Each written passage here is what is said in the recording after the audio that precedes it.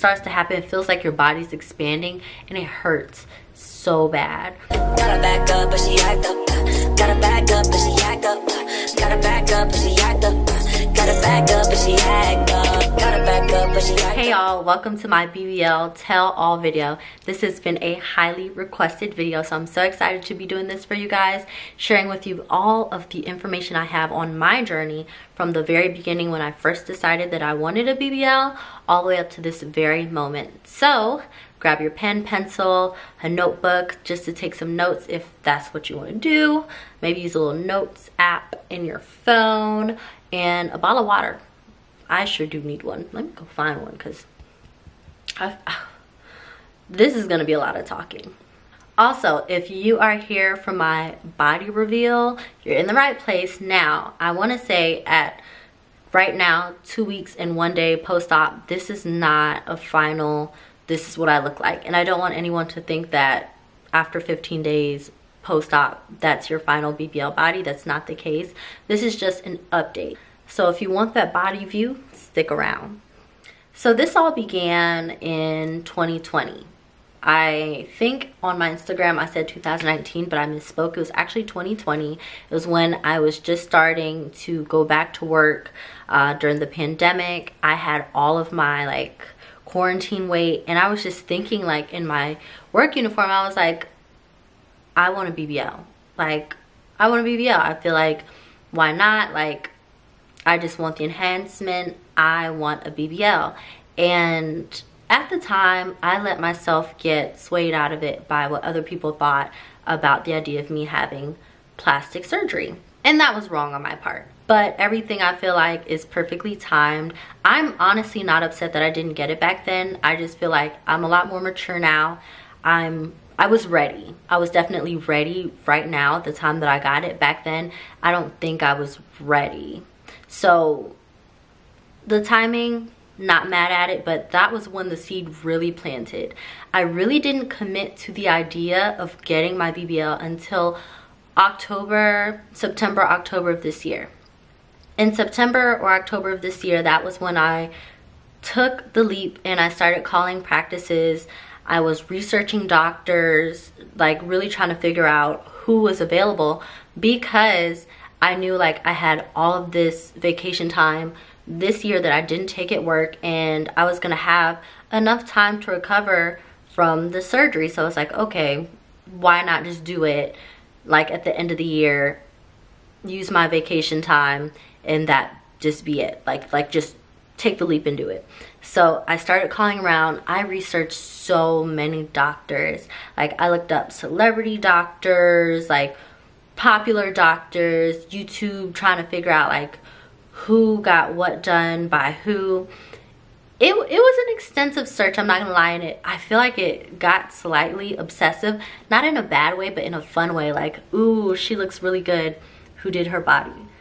That type of way. And that's not a bad thing. I feel like if you're gonna make the investment in your body, a huge investment like this, you should be looking at all of your options. If you're considering getting a BBL or any plastic surgery for that matter, do your research and take your time. I would say that the way I did it was a bit rush, starting all of this in September, October, and getting my procedure done in December of this same year. That's what, three, maybe 4 months. That's more probably 3 months. That's pretty fast. I'll say for me, since I got a skinny BBL, I didn't have a lot of fat to begin with. I didn't feel like the procedure was that major for me at that time. Now, post-op, I definitely do, and let's get into why. So I initially wanted to go to a completely different doctor. The doctor is located in Dallas, and I was still living in Dallas at the time, so I was like, okay, I'll just get the procedure done while living in Dallas and then do my recovery in my apartment there. It all just made sense to me. And that's not the way it worked out, because these doctors, especially the great ones, they're booked. His books could not get on it before the end of the year. And whenever I would talk to the consultant, she'd call and say, hey, there's an opening. That opening, by the time I'm able to get back to her, during the workday, it's gone. So that was pretty frustrating, and it just kind of got to a point I was just like, I have to find another doctor. This is not going to work, and what I'm going to do is I'm just going to keep ending up in this cycle, and the year's going to end, and I'm not going to get anything done. So I went back to the drawing board, and I actually found my doctor. Here's the big doctor reveal. I actually found my doctor, Dr. William Miami, on a YouTube video, I think. It was either YouTube or TikTok. But I did see him mentioned in both a YouTube video and a TikTok video. And maybe what I did was I back searched the other. Like if I found it on YouTube, I back searched on TikTok. And if I found him on TikTok, I back searched him on YouTube. And I really loved his work. Like he had this really nice curvy silhouette. He did hips amazingly. That's really what like hooked me, because I don't have hips. Like if you've seen me before, if you've seen my Instagram, you'll see I just have really deep hip dips, and that was my biggest thing that I wanted to go with this BBL. So I was like, okay, he can do hips really well. I feel like he will get my hip dips. So I reached out via phone. Like if you look him up online, I'll have the link in the description box below. If you go to his website, call the number on the website, then you will reach a consultant, and that person is basically going to help you get booked and scheduled for your surgery. So they're gonna take you through like basic details that they just have to tell you. Then they'll say, okay, like send some pictures of your body. You also provide like your weight and your height so they can calculate your BMI, because that's really important. It's your body mass index, if I'm not mistaken. And they use that as one thing that determines whether you are or aren't eligible for surgery. It varies, the requirements vary by doctor and also by state. So don't be deterred by that.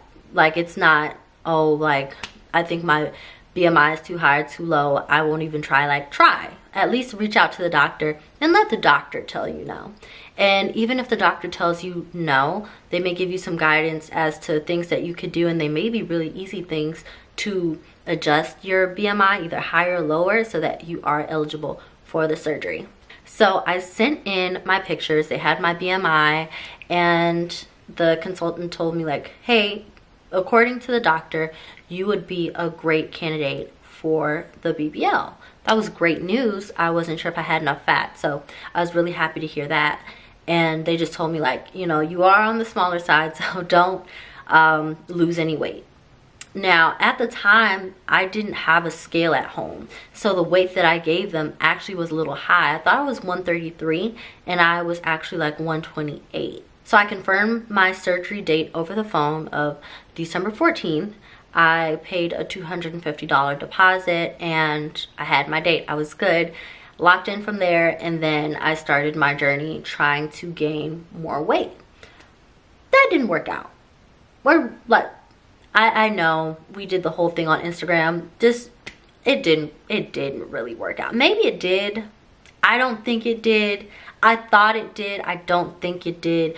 But it was fun. During that time, I also worked up my hemoglobin. I was taking folic acid, vitamin C, and iron supplements. Like I take one of each. So that's 3 supplements at one time, daily or every other day.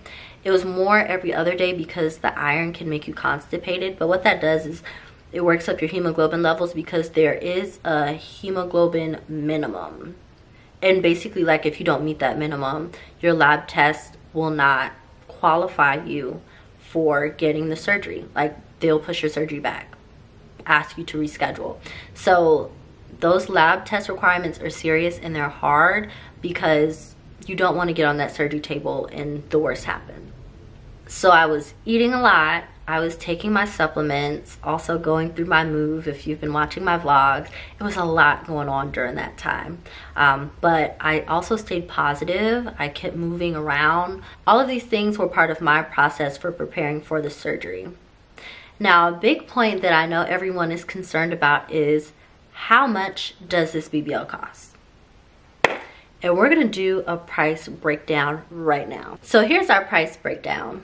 The surgery itself is $8,183, If you decide to pay with credit instead of cash, like as in like debit card, that counts as cash, but like credit, like care credit, stuff like that, there is a surcharge of about $1,000 on top of that $8,183. My fajas, I got 3 of them. 2 of them I got from the surgery practice, the OG fajas. Those are $150 each. And then I got one more from Pretty Girl Curves, and that one retails at $170, but there was a $20 coupon available on the website, so it knocked it down to $150. That brings my faja total up to $450. The massages, $450 for 5 from the surgery practice, and then $350 for 4 from a local plastic surgery practice here in Atlanta. So that brings the massage total up to $800. I had to do a drug test in my pre-op, like for the surgery. So I had to pay $50 for the drug test. The recovery home, $1,500. It was $250 a night. So I stayed for 6 nights, $1,500. Home care supplies, I definitely like did a lot on this part, but basically if you watch my BBL preparation video, all of those things that I got, including the foams, my ab board, and my backboard, was about $600. I rounded up to about $600. And last, my lab test was $457. Like the blood test that does the hemoglobin and all of that, $457 from LabCorp. So the grand total for the entire BBL experience, which it excludes some Ubers and then like 1 night hotel stay. I also didn't include airfare because I didn't pay for my flights. So everything that I named, like that I gave you a dollar amount for, sums up to $12,040. So everything that I'm telling you today, you can put a price tag on it, $12,040. Now that's just with Dr. William at 305 Plastic Surgery. That does not go for any other doctors because like I only got my surgery done from this one doctor. Now let's get to the good stuff when I got to Miami. So I got to Miami the day of my pre-op appointment. So I literally just got off the plane, left the airport, and Ubered from the airport to the plastic surgery practice. If you do this, you will not be the first girl to do this, nor the last. I was literally in the waiting room with like my suitcase and everything, like my BBL pillow and a bag, the robe, like it was a lot, but like everyone was calm. It was nothing new.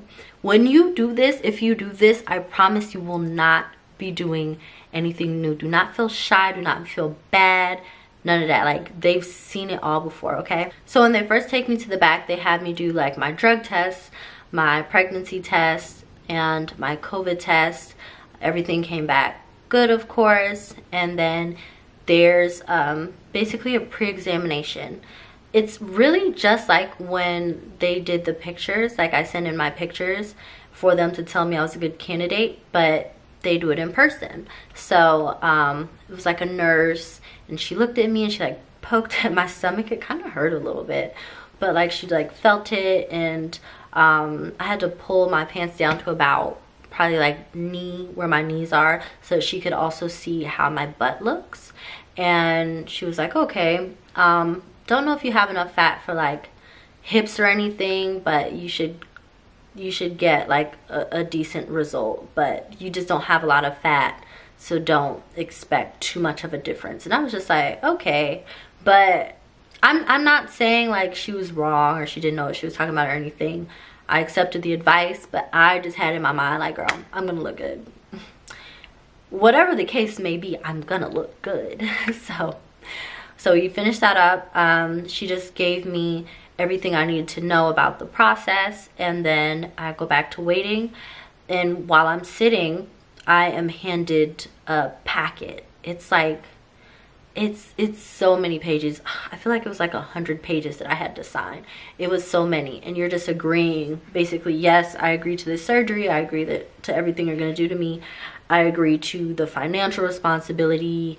I agree that I'm gonna show up the way I'm supposed to show up, and I accept risk, like all of that. Plenty of pages. You also fill out like your information. Whoever's gonna pick you up, you have to put in their information, because when they come to pick you up, first they have to be called. The practice has to call and say, hey, this person's ready to go. And then they come, and then they have to prove that they are who they are, and they're not just giving this person who's pretty incoherent to a complete stranger. So that was really good to see. I provided all of that information, and then I paid, and that was really about it. After that, I left. I finished my day the way I planned to. I stayed at a hotel in Miami. I actually ended up staying like by Ocean Drive. Not quite the way I planned to do it, but it was a really cute coincidence. So it was a really cute night in Miami. My friends came and visited me. Deja and Co. I love y'all. I love you girls. That night I had to wash with the bacteria inhibiting soap, the Hiba Cleanse, just to keep myself, I guess, from having any bacteria on me that could cause infection during the surgery or after the surgery. I washed with it that night, and I also washed with it the following morning. The following morning, like the day of my surgery, after I washed with the Hiba Cleanse again, I put on literally just the robe. Like just the robe. Nothing underneath. The practice didn't provide me with my fajas. They just kept them, and then when my surgery was done, they put me in the faja. So I just had on my robe. I literally Ubered there. Like, so glad my Uber driver doesn't know that I have on a robe with nothing under it. And I had on my compression socks. I'm literally wearing compression socks right now. Like, I've been wearing them since I got my surgery. I was also wearing like house slippers. Like, this is what they tell you to wear, and it makes complete sense, because like it's not like you can do your shoes or anything, but it definitely looked like you're really comfy for it to be like you're outside of the house. But I did it, and I did it with still my luggage and everything, because I hadn't been to the recovery home yet. I stayed in the hotel that night. So luggage, purses, all of that, had it next to me. I'm wearing my comfy stuff. I pull up to the plastic surgery practice. I go in. They had me test one more time. I believe it was a drug test. Could have been a pregnancy test, but I think it was a drug test. I don't know if they used the same cup or what, but I did that. And then I go to the back. They had me dressed in the cap, the surgical thing that you have the patients wear. I don't know what that's called. Net? I'm sorry, I don't know the name. But they had me wear one of those. And they had me wear the gown and like nothing else. Oh, and the compression socks. I kept on the compression socks, but that was it. And then once I had that on, in comes the Dr. William Miami. And it was like kind of a starstruck moment, not gonna lie, because I'd been watching his videos faithfully. Like, I watched his videos day in, day out. Every night before bed, I'm watching his videos, like listening to his advice for dolls.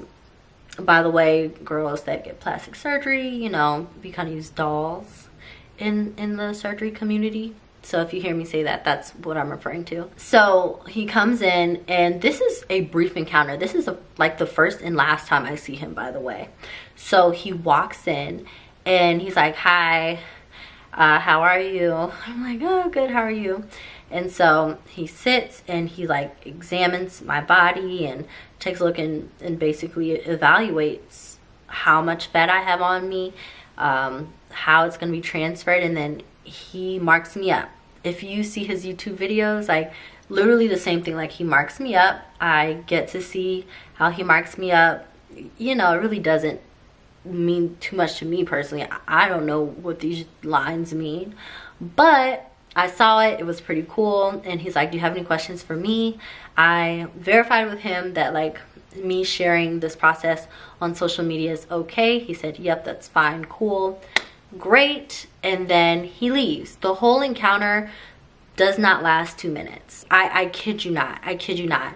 And I think for me personally, that was the only part that's like, man, like I wish I had more interface with the doctor through the process. If I had to say one thing I wish were different, it would be that.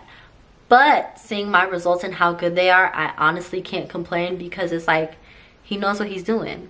If you don't have to be in my face a whole lot because you know what you're doing, I have no complaints. Do you? Like, but I know for a lot of people that can be uncomfortable, and that's okay. I think that's absolutely okay and valid. And if even with his results you just need a different experience, that's okay. I say seek the experience that you feel is best for you, because your comfort is really important in this. So after he leaves, they then take me to the surgery room, I think. I'm not sure. And I say that because this was the last thing I saw before I woke up from surgery. So they escort me to this room, they put me on this table, and they start strapping me down. Like y'all, strapping me down. And the anesthesiologist was like, okay, you're gonna feel a little burn. And so I'm like, okay. So in comes the burn. You know, when people say that, you're not really, I mean, I'm not really thinking like this is really finna burn. So it goes in, and I look at the other nurse, doctor person, I'm like, oh. And literally, y'all, that little, after that little eye roll back, my eyes went closed, shut. I felt it like closed, and I was out of here. Sleep. Done. By the time my eyes opened back up, I was being wheeled out of the facility. Not joking, not joking. So I was put under general anesthesia. I know that there are some doctors out there who do their BBLs under local anesthesia, and I'm no medical expert. I'm just a patient, and me as a patient personally, no. This is not something I would want to be awake during. So I personally am really pleased with being under the general anesthesia. I feel like the whole process from them putting me to sleep to me waking up and even after was pretty smooth. So when I woke up from surgery, they were wheeling me out, and like I remember my eyes fluttering open, and I was just really cold. I was really cold, and I just felt sore. I can't say I was just in pain. I wasn't. I just wasn't in this world of pain. I was just really cold, and it was the anesthesia. So they put me in the back of the car. The seats are like laying flat so that I can lay down. At this point, the owner of the recovery home has come to pick me up. So Carrie, her name is Carrie, by the way, at Snatched and Curved Recovery Home. I highly recommend. I'm gonna get to why in a few moments, but she comes, and I interacted with her a few times. I knew what she looked like because of a group chat on Facebook. So when I saw her, even still like in the anesthesia, I saw her, like a glimpse of the back of her, and I was like, Carrie, like that's the first thing I remember coherently saying after the surgery. So they put me in the back of the car. They pick up another doll, and she's like, love her, my surgery sister. We were in the same room at the recovery home, and like we still talk to this day. So we're then taken to the recovery home, and they immediately like put us in the beds, and we're covered with heated blankets because they know the anesthesia has us cold. Y'all, I'm shaking. I'm shivering so hard. Like I don't think I've ever been that cold in my life. I've never been that cold before. So they get the heated blankets. They just layer us up with blankets. They give us hot chicken soup, I think some medication, probably the antibiotic, and a painkiller or something. I don't remember. All of that honestly was hazy, but I remember eating chicken soup like my life depended on it. So there was also this beet juice in surgery recovery. A lifesaver. So I consume all that, and then I just lay down. And this was the first time laying down was nightmarish. Like, having to lay on my stomach was just not. And even like right now, like last night, laying on my stomach, I can't stand it.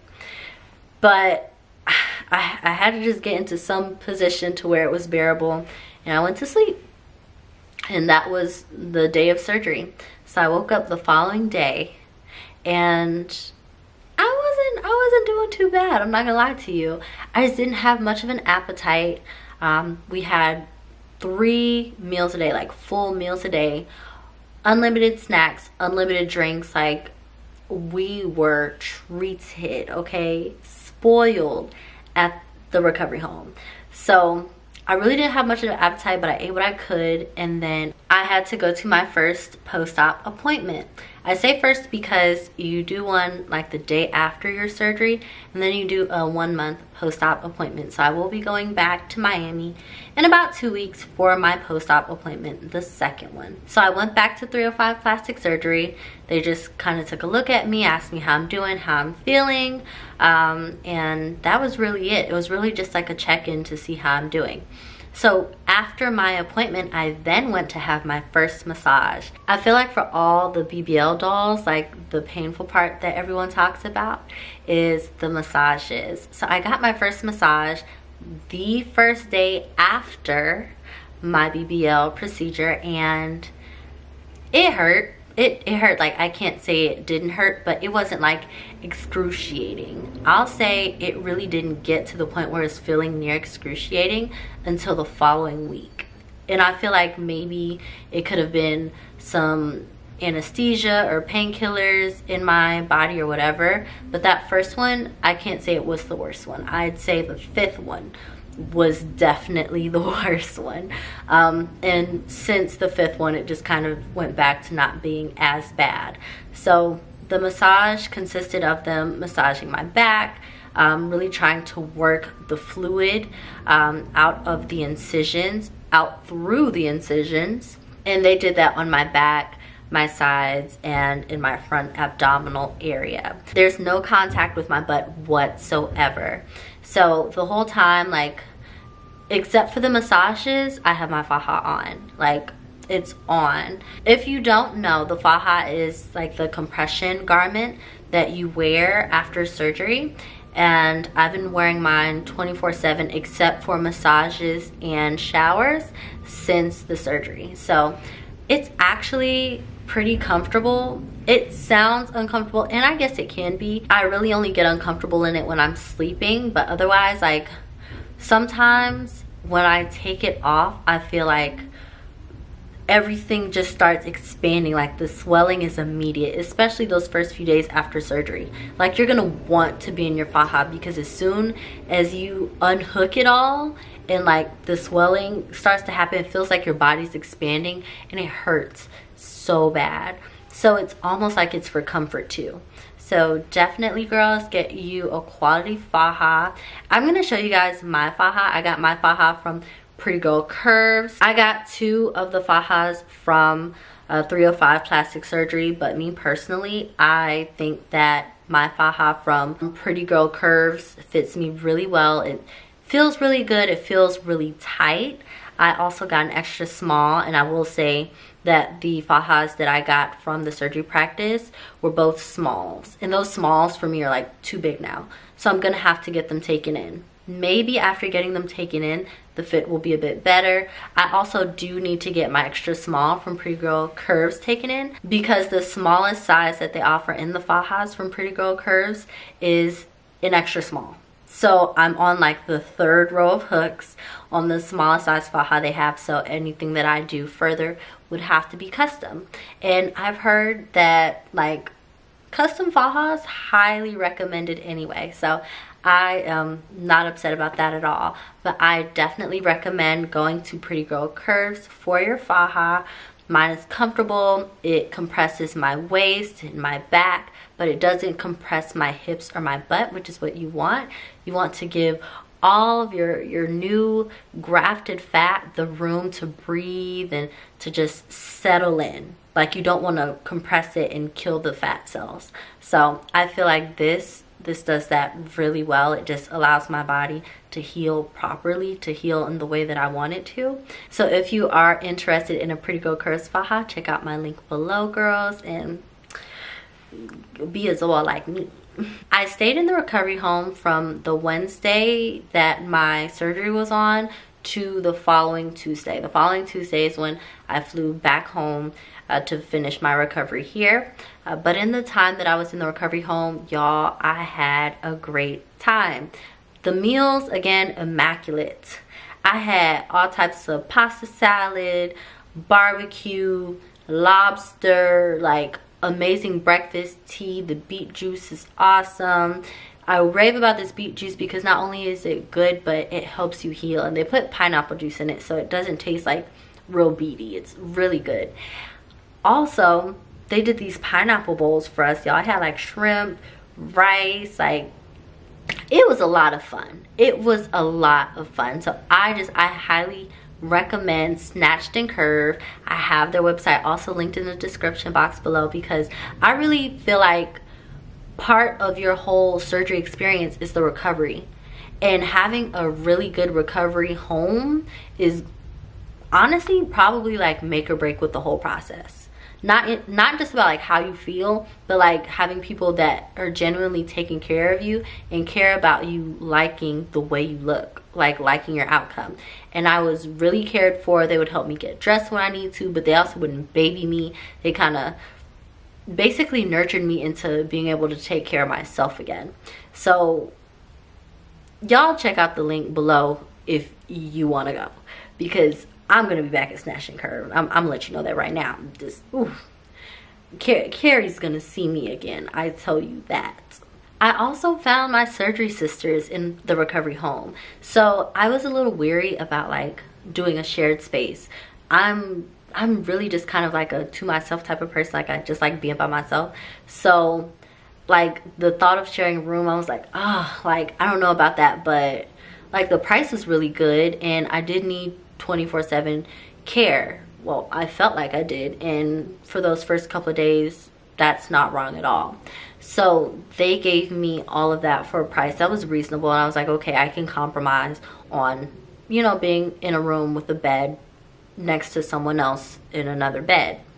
And like it was great. It was honestly great. Like the girls in the house were so sweet, so much fun. Like we still stay connected and talk to this day, and kind of like help each other through the process and share information that we find to help each other get through it even easier. So you kind of find your support system. Like I can't recommend a good recovery home, but especially Snatched and Curved enough, because I just felt community, and I just felt like I was being healed almost by my own family. Like it's black owned, black female owned and operated. Girl, where else are you gonna get that? So while I was there, I would Uber to get my post-op massages. Now Snatch and Curve does offer post-op massages. I just opted to do mine with the plastic surgery practice, and my massages were actually done at Vixen Plastic Surgery. I think they have some contract with 305 to where the massages are just done at Vixen. Was not an issue at all. It wasn't far from the recovery home, so everything was cool. I get my massages once a day with the exception of Sunday. They're not open on Sundays, so skip Sunday. And I got my last massage in Miami, like literally on the day that I flew back home. In the Ubers in Miami, like they're pretty understanding what's going on, like with the plastic surgery scene. So if you have to kneel in the back of the Uber, they completely understand. Like I did not have a single Uber that was like, don't kneel in my car. Like they all let me do it. They were okay. They're asking how I was feeling. Like it was cool. And the airport, like getting through the airport, walking to my gate, easy. The whole airport thing, easy. My flight home was about, it was like an hour and a half, 2 hours. when I got on the plane, I sat on my BBL pillow. It was pretty uncomfortable. Like I don't personally enjoy using the BBL pillow, but I did it, and as soon as we were able to like take off our seatbelts in the air, I kneeled. And I just kneeled for as long as I could, and then when the seatbelt sign came back on, I got up and I sat on my BBL pillow and I continued the rest of the way. And when we landed, as soon as the seatbelt sign came off again, that's when I got up and I exited the plane, and that was it. So travel was not excruciating. It's uncomfortable because for me personally, the BBL pillow, but other than that, like, it's okay.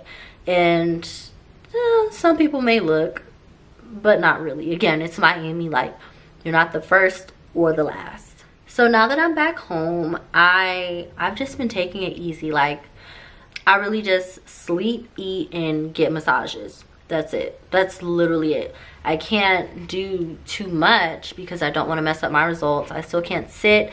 I still have to sleep on my stomach. I can't sleep on my sides because it could mess up my hips. I can't sleep on my back because it could mess up my butt. So I'm just like kneeling or walking around all day. That's it. I really want to sit. I'm not going to lie to you, but I don't. I get my massages at Nip and Tuck Plastic Surgery in Atlanta. I absolutely love my masseuse, Darnisha. She's amazing. 10 out of 10. Like, I look forward to our massages because she's like not just good at massaging, she's just a real people person. Like, she's a good person. So I absolutely love being able to go and see her. I will have their link down below in the description box also for all my girls in the city. If you are looking for post-op lymphatic massages, that's where to go. Don't hang up the books now. Do not book her up and I can't get a massage. Don't do that. Like, you know, support my girl, but relax. I'll say now, 15 days post-op, I'm super happy that I did what I did by getting my BBL. I love my results. Like, I feel so excited for the spring.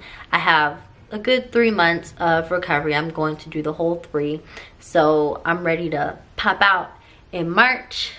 And once I pop out, I'm not going back inside. I'm not going back inside. I'm so excited. But if you're considering getting a BBL or any plastic surgery, my biggest advice would be do it.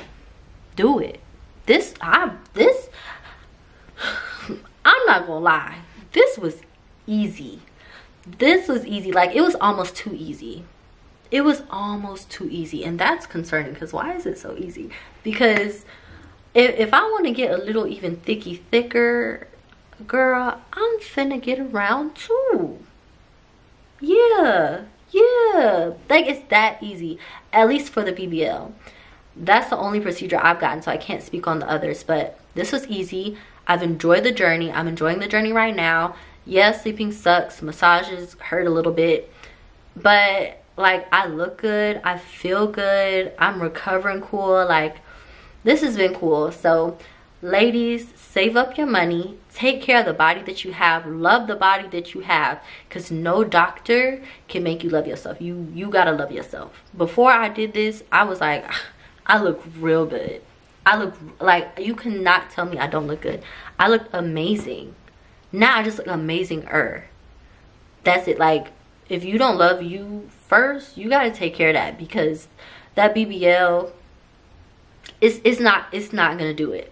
The BBL is not going to give you self-love. I just really want to stress that. Thank you for watching my BBL tell-all video. I hope that you found something in this video valuable. I really gave you all that I had, everything that I experienced, and I'm gonna keep sharing with you guys and letting you know how my journey is going.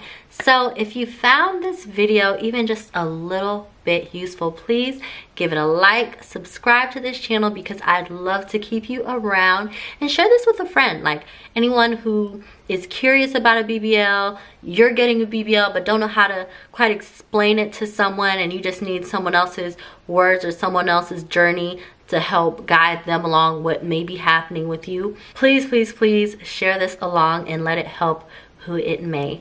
Thank you again for watching. I hope you have an amazing new year. Dance into 2023, and I will see you next time. Bye, guys.